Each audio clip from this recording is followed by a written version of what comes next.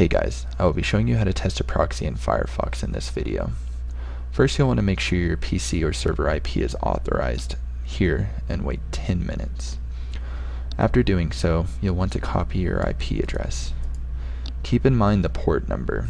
3128 is if you authorized your IP. 4444 is if you authorized by username and password. After copying your IP, you want to click these three bars in the top right corner. Select Options, Advanced, then select Network, then click on Settings.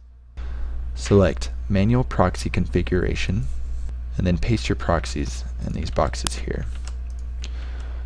And then put the port here, which was 3128.